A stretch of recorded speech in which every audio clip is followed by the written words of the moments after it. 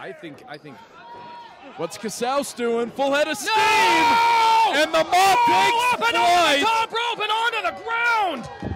The athleticism of a man that big, uncanny. I cannot believe what I've just seen. You're right. Martin Casaus must go, what, 225, 230? Yeah, at big least. man. And he...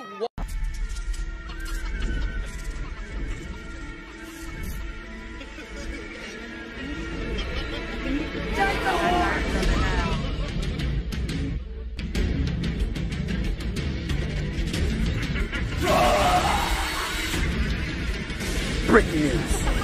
Where'd you go, little bandana?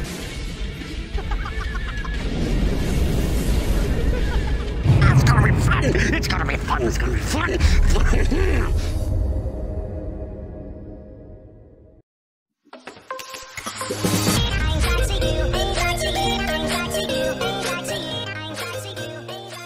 Welcome to the ring, Martin Casaus!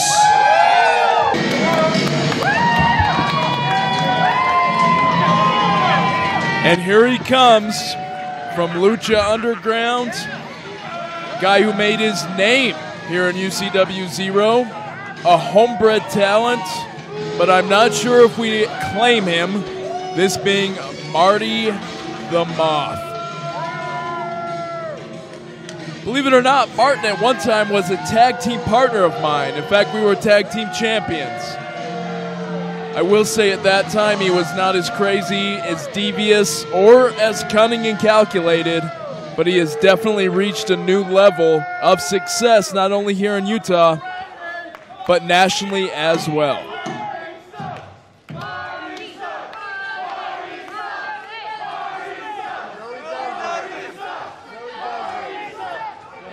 My name is Marty the Moth Martinez.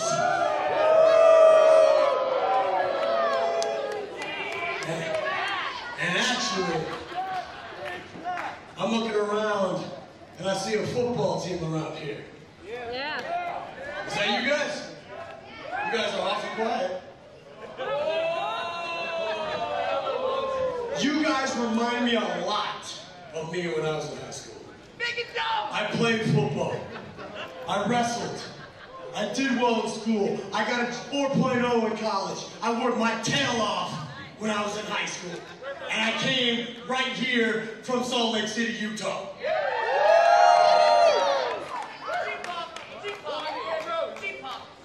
Now, I worked my tail off.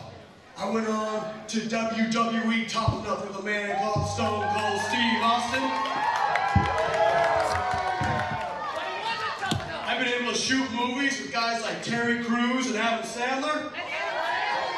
And I'm currently on Lucha Underground on Netflix.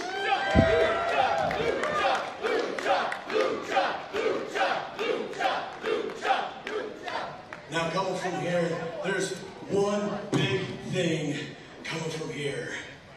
That's a big difference between me and you.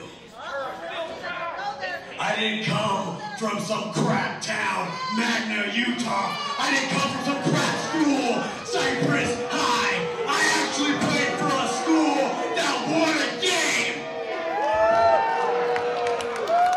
Martin Casaus making no friends here in Magna. Absolutely not.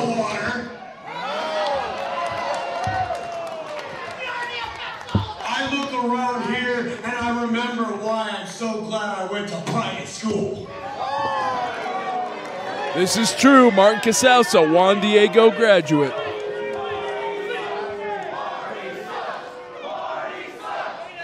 Because I'm making something out of myself. I'm working my tail off to get the hell out of here. And you guys from Cypress High are going to be here drinking this crap water. You guys are going to be working at the mine. You guys are going to be nothing with your lives except for serving me burgers. He's not a motivational speaker, I'll tell you that much. Now I want a burger. So, You and me both. therefore you're welcome, I'm here. Number two, I'm about to fight Mochi Paco for the UCW heavyweight title. Cypress High, I hope you get a good look at this title that's about to be mine. closest to championship that you will ever see. Take this microphone. Well, what a monologue there by Martin Casaus, or Marty the Moth Martinez. He's definitely proud of himself. And his opponent,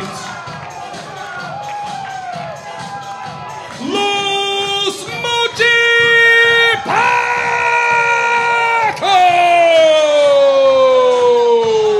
And here he comes, the UCW Zero champion, the longest tenured competitor in UCW Zero, Paco.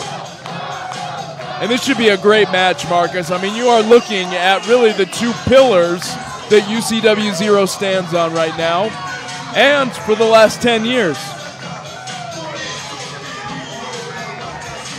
You're right, Derek Giannetti. I just put some Skittles in my mouth, but you're absolutely correct. Chew before you swallow. It's important. Martin Casaus, obviously very proud of himself, obviously a very prideful individual, but let's see if he can back it up. I mean, if he takes the championship home, you can't really argue with the guy. You can't really dispute the guy.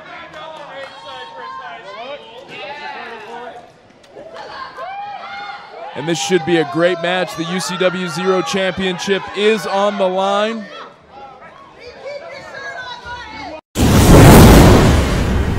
A master of mind games, a master of manipulation, and a master of in-ring technique. I mean, this guy has, like he said, his pedigree is unmatched.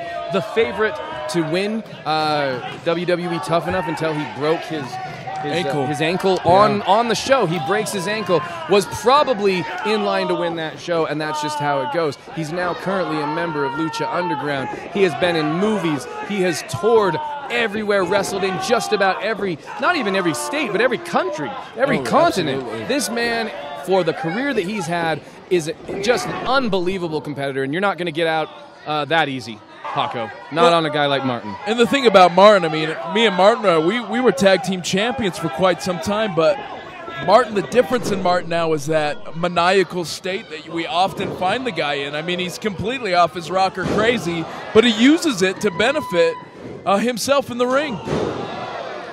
Right now, Paco using speed and agility to take Martin off his feet. Oh, beautiful hurricane. That was so good. It did almost take me off my feet. It definitely took Martin Casaus off his feet. My gosh. Martin taking a second to compose himself. I don't think he understands what he's up against. Oh, sitting on one of our... Oh, much to her dismay. Having none of it. Ugh. She put her hands up, said, I will have none of it. And the look of disgust on the fan's face here at Cypress High School. Martin definitely not a guy attempting to endear himself to the crowd in any way, shape, or form. But I got to say this. I mean, as a guy who's squared off against Martin and tag teamed with him, the guy is smart. And right now, I mean, he's taking his time. He's regrouping. But also, I think what he's doing is almost suckering Paco into that false sense of security. And when the Moth is ready, I mean, he's going to seize that opportunity. Here's the thing about... Oh, no. Oh. I think... What's Casaus doing? Full head of steam! No! And the Moth takes up and on the top rope and onto the ground! The athleticism of a man that big, uncanny. I cannot believe what I've just seen. You're right. Martin Casaus must go, what, 225, 230? Yeah, at big least. man. And he jumped over the top of that like he was walking down the street. That was the easiest thing I've ever seen a human being do. He made it look easy. People don't realize those ropes. That's 4.5 feet in the air he just jumped over, then down onto the ground, not to mean the distance from the ring onto the floor. And the impact. I mean, the impact of the collision. Paco, a smaller guy, and right now you're seeing the results of that. Martin Casaus beating up Paco on the outside of the ring. Saying, I'll do what I want. Do what I want. Well, do what I want. No one's going to argue with the guy. What are you going to do? We're taking it to the stands. They're UCW up in the stands Zero right now, on up in the bleachers. line. I don't know that the people in those bleacher seats realized the action was going to get that close to them. And Martin Casaus, let's get a cameraman there. It looks like he's almost tying him up in the bleachers. And Paco has had a number of reconstructive knee surgeries, and it looks like his leg is in a compromising position. Push! Into the steel barricade of the bleachers. That barricade bounced. It moved. It may have even bent around the body of Casaus. And what is Paco thinking? What's this? He jumps, springboards into a Frankensteiner. What have I seen? Paco! Amazing! An unbelievable move here at Cypress High School. And the crowd showing their approval. Just to put that into words, he literally springboarded over the barricade, landed on Martin, and then went into a Hurricane Rana. On the basketball court floor here. There are no pads down here. There are no mattresses or pillows or cushion for these men to fall on. They are falling on hard wood, running into hard steel, and sometimes a hard foot or a hard fist. And we are off onto a hot start for the UCW Zero Championship. Paco trying to continue that momentum. Hard into the buckle. Martin Casaus full head of steam. I think he just lost a tooth. Paco back up to the second. Counters the kick. And look at the power of Casaus. Oh! Release Northern Light suplex into the turnbuckle. And that is the momentum shift that Martin needed as Paco looks worse for wear. Oh, I thought that was it. Paco. And it looks like he's clutching at his knees right now. Like I mentioned, Paco has had a number of reconstructive surgeries on his legs. And that can't be healthy when your knee is thrown into the ropes like that. That's an easy way to hyperextend. But look at Paco right back on offense. Look at this guy fight. And when you mention Paco, a longtime favorite of the UCW Zero fan base, it's because of that fighting spirit. Oh! And the knees to the midsection of Casaus, driving Casaus down to the mat. This could be it. 1, 2, and nope. Nope. Martin Casaus, here's the thing, is he's like a puzzle. A big, beefy puzzle that will punch you in the face. And if you don't figure this puzzle out before this puzzle figures you out, you probably have a couple pieces missing. Oh, absolutely. And I think he's a puzzle that's always changing. I mean, the guy, he's definitely, you can never would blame Martin for standing still. Always moving. Oh, it's huge! What a drop kick. Drop kick right to the face. And look at the look on Martin's face, maybe showing some frustration right now. But one thing that we've seen with Casaus, he's able to channel that frustration into kind of a maniacal mean streak and use it against his opponent. And right now, that's exactly what he's doing. He's got Paco in a prone position. Trying to neutralize the arms. Smart maneuver there. And now digging at the face. He's digging at the face of Paco, dragging him by his nostrils. And now choking him with the boot. And Jack trades the referee, trying to get a hold on this match. Martin Casaus, as he mentioned, he does what he wants. Well, and who's going to stop him? Who's going to stop Martin Casaus? I mean, look, I'm not going to say that a man like Derek Giannetti couldn't stop Martin Casaus. I'll say it. I'll say it straight up. You know, I think about this. I think, you know, I never got a chance to meet Martin Casaus in the ring. You know, if I had been able to, in my prime, stood toe-to-toe with Martin Casaus, I don't know what I would have been able to do. I don't know how I would have stacked up against this unbelievable competitor. Just somebody who's run roughshod over pretty much everybody in the, not only the UCW locker room, but people at WWE. Absolutely. At Lucha Underground. Oh, yeah. This man is a dangerous, dangerous competitor, and I'm kind of glad that I got out of the business before I had to deal with Martin Casaus. And the one thing I'll say about Martin Casaus is the Martin Casaus I dealt with is not the Martin Casaus we see in the ring today. And the difference is the mean streak. Yeah. Oh, look at that. Casaus sent into the turnbuckle. What a clothesline by Paco. And another one. Make it 2. Here we go. Paco on the And oh, what a forearm. Flying burrito, forearm right into the face. Casaus taken off his feet. And Paco, he might be looking for that big splash. His tried and true. It has scored him a number of victories. And this is how you retain the championship. He's going upstairs. Will it be high risk, high reward? Paco ascends the turnbuckle. And no water in the pool. Casaus seizes the opportunity. Oh, TKO, what a maneuver. And I thought that was it. You and me both. Paco barely 2 7/8 gets the shoulder off the mat. And smart maneuver there. You see he rolls to the sanctuary of the apron. And Casaus, maybe a mistake here, arguing with Jack Traith instead of seizing this opportunity. Paco doubles him over. Back into the turnbuckle. What could Paco be looking for here? This has been a high-impact match. Lots of twists, lots of turns.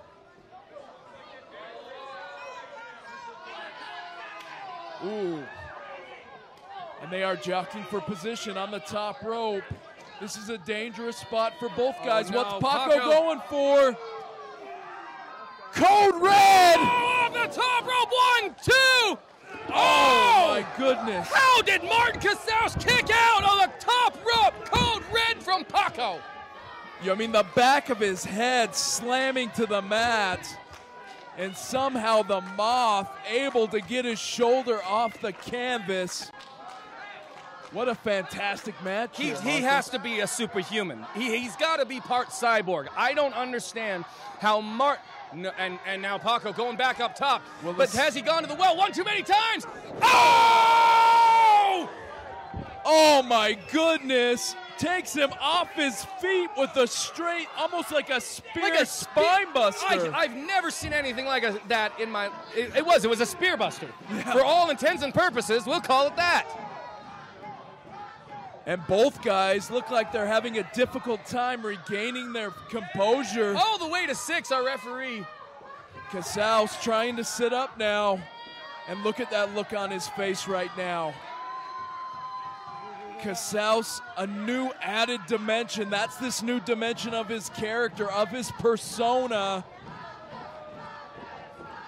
That look on his face. You can see it in his eyes. He means business. He wants victory. Headbutt. And the crowd trying to rally behind Paco. Straight fist to the forehead once again.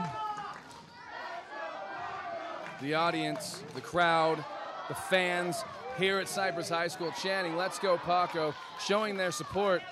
Oh, Martin up top. Paco fighting out. They're trying to will him to victory. Gets a little bit of separation there. What's he going for? Oh, my goodness! His head implanted into the mat. Martin Casaus made it. That's it. 1, 2. Oh! He calls it the Mochiville Sunset. I have never seen anything like that in my life. An unbelievable match from top to bottom, and still, our champion, Paco. Lost what Mochi a win. Paco. It's gonna be fun. It's gonna be fun. It's gonna be fun.